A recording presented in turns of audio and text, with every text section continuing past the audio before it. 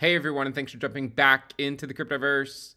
Today, we're going to talk about cryptocurrency portfolio construction using modern portfolio theory. If you guys like the content, make sure you subscribe to the channel, give the video a thumbs up, and check out Into the Cryptoverse Premium at intothecryptoverse.com.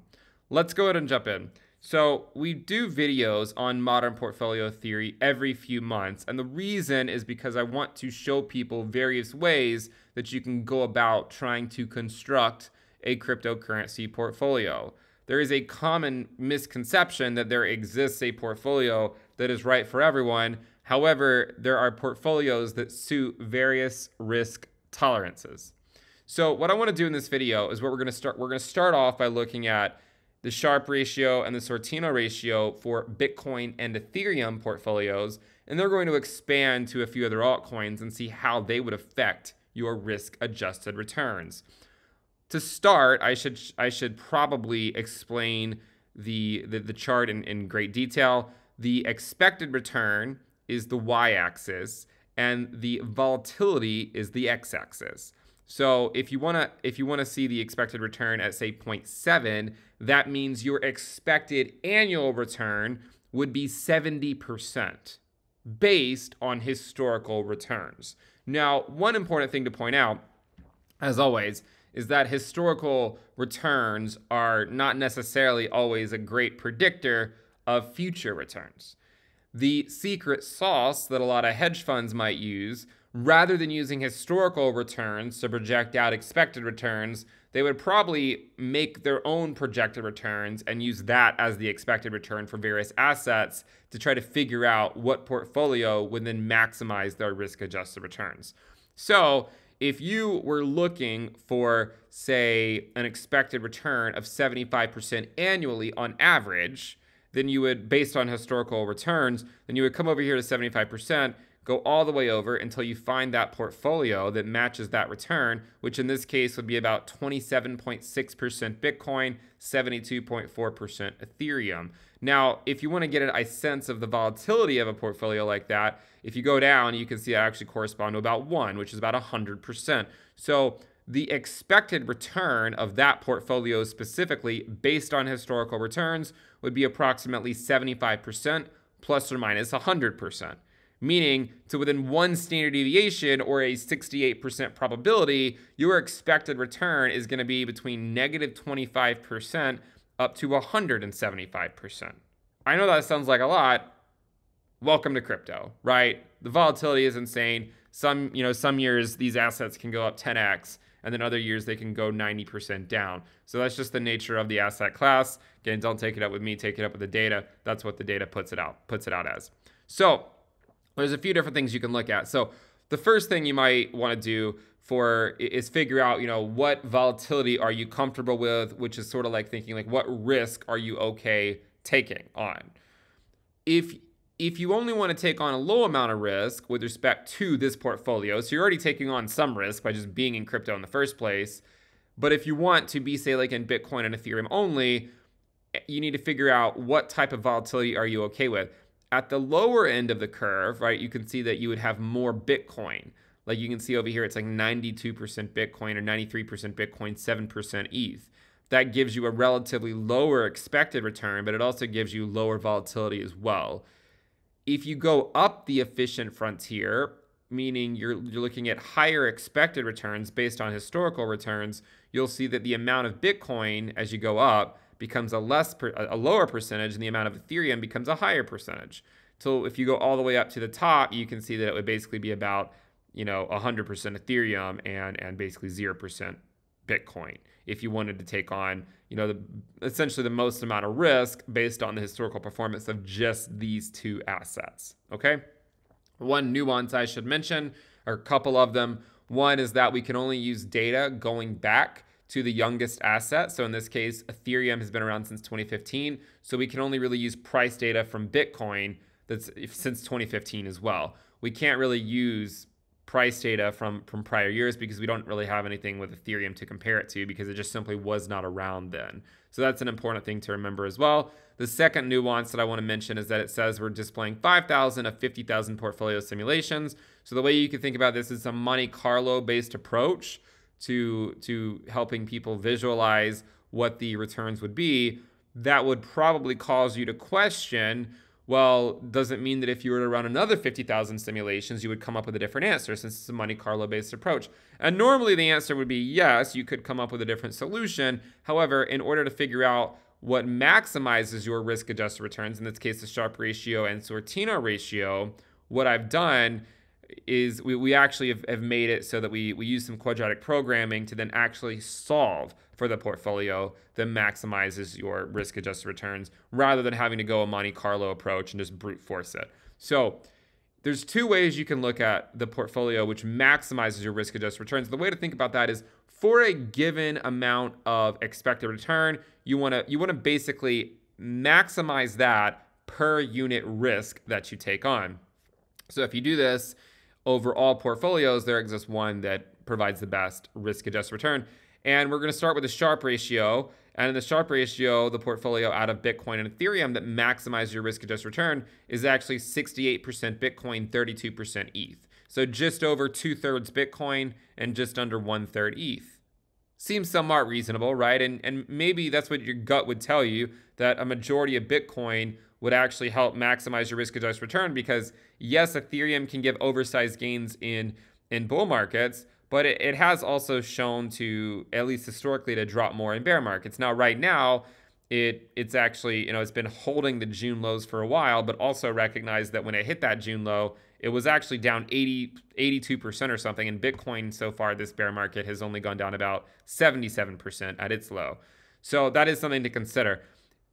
However, the one of the issues with the Sharpe ratio, if you're unfamiliar with what the Sharpe ratio is, it's basically just the return of the portfolio, based on what you're expecting it to be, minus the risk-free rates, like treasury yields, divided by the standard deviation of the portfolio's excess return. The excess return is the return, taking out the return that you could just get from the risk-free rate.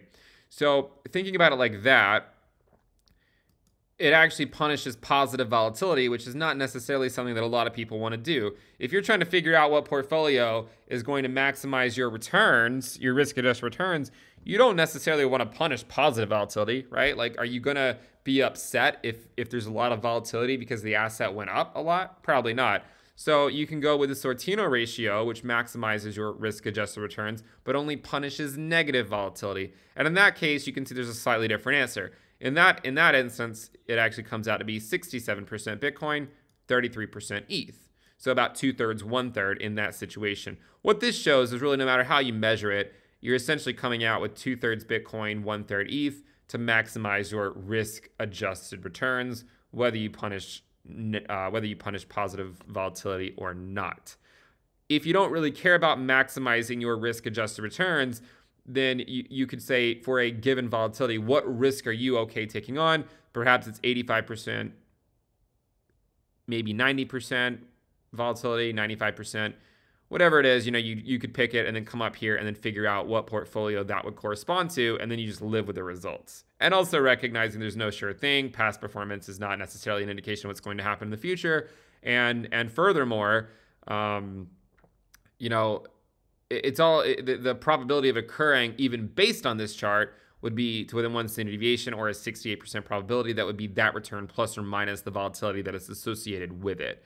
So just something to consider. And I can just sort of scroll through right here so you can see the portfolio percentages that are on that certain volatility level in case you're interested in that. Now, it becomes a bit more interesting when you add in a few other assets, right? So like, let's add in Litecoin and let's add in Monero and let's add in XRP and then recalculate it and see what that gives us, okay? Now, if you do it like this, you'll see something that looks a bit more aesthetically pleasing, right? And the whole idea in this situation is that now for a given volatility level, there's more than one portfolio that would correspond to that because there's so many different ways that you could run these simulations with various weightings of 5 different assets. And so the idea is that for a given volatility level, there exists a single portfolio on the efficient frontier, which is this green line up here,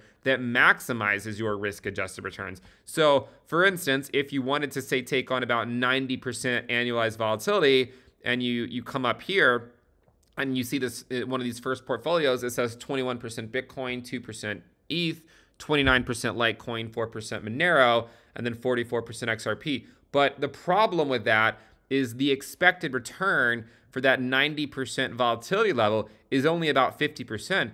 And for the same type of volatility based on historical returns, you could come up here to the efficient frontier, okay? So you're taking on basically the same amount of risk based on the volatility of it, and the expected return, though, would be much higher. So in this case, it would be, you know, like 26% Bitcoin, 51% ETH, 1% Litecoin, 15% Monero, and 7% XRP. Okay, does that make sense, right? So in this situation, there's multiple portfolios which correspond to that volatility level. Ideally, I think it would make sense to be on the efficient frontier, which is maximizing your expected return for that given volatility level. Okay, that is generally the idea. And in this case, we can also go over here and see what maximizes your Sharpe ratio or your risk-adjusted returns, punishing both positive and negative volatility, and it would be 57% Bitcoin, 28% ETH, 0% Litecoin, 13% Monero, 2% XRP. People always get upset with me about the 0% Litecoin. Again, that's just what the data suggests. If you are a Litecoin fan, I will say the good news for you is that one of the best times that Litecoin typically has with respect to some of the other assets like Bitcoin and Ethereum is about half a year before its halving, and the next halving for Litecoin is coming up at about, you know, summer of 2023 or so. So perhaps you will see it slightly show some relative strength for a little while, but do note that that relative strength is usually short-lived sometime after the halving with respect to Ethereum. And it's not that Litecoin can't go up against its US dollar valuation in a bull market. It did in the last bull market, but it basically went to the same level that it went in 2017. It's just that the opportunity cost of not putting those dollars in, say, Ethereum that did go and put in new all-time highs, and Bitcoin that also went and put in new all-time highs, is actually quite high. So again, it's not that you can't make money on it in a bull market. It's what's the opportunity cost, and is it worth having in your portfolio during a bull market if it means you're not seeing those same types, if it means your dollars are not at work in other assets, which tend to give oversized gains with respect to Litecoin. But again, going into Litecoin having it can show a bit higher performance than it typically does otherwise.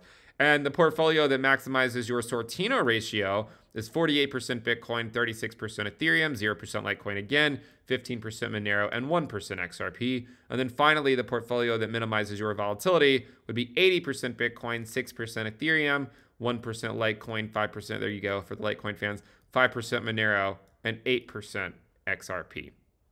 So the whole idea is, there's not a portfolio that is going to rule them all. There's not a portfolio that is going to necessarily make sense for every single person. There's a portfolio that makes sense for you. There's a portfolio that makes sense for me.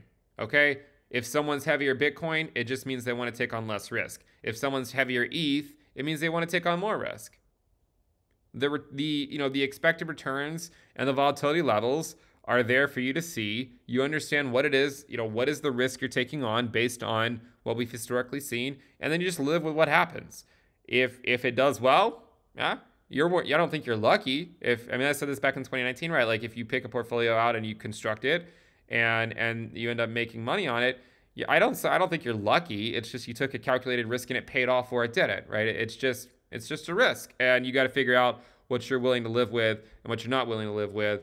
And that's about as much as you can say with regards to portfolio construction using some of these tools. I hope you guys find this helpful. I do understand that this can be very dry and not very exciting, and there's probably a lot of other videos that are a lot more enticing. And for the 10 people still watching, I commend you.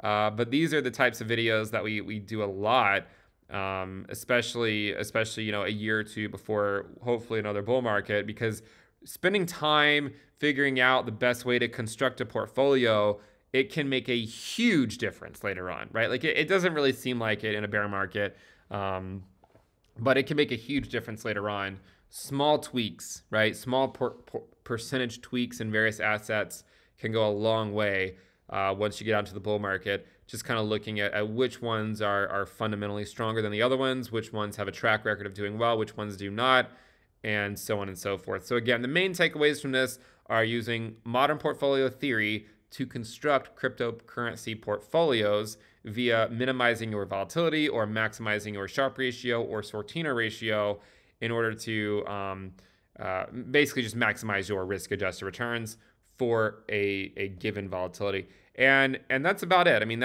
this is why I've created this tool on the website. Again, this is Modern Portfolio Theory. Is not something I created. It's been going back decades, but I put it on the website and applied it to a few older cryptocurrencies just so we kind of see how it performs. You might ask, well, why don't you have any newer cryptocurrencies? Again, this stuff really only works well if you have usually at least a couple market cycles of data. Otherwise, there's just not really a whole lot to compare to. If an altcoin that you're interested in has never experienced the full brutality of a bear market, then it just simply cannot be used, I think, in any effective way in modern portfolio theory, just because you don't really know the drawdown. Now, again, it could be used in a more effective way if you want to project out returns rather than use historical returns. But if you're just sort of taking a more conservative approach and using historical returns, then it's not really that valid if it hasn't experienced the full brutality of a bear market. Hopefully you guys like the content. Remember to check out Into the Cryptoverse Premium if you do. We do have several different tiers. So I know some people were asking about that. Make sure you check it out. Links in the description below. One of the tiers is actually free, so you can check that out. Thank you guys for tuning in. Make sure you subscribe. I'll see you guys next time. Bye.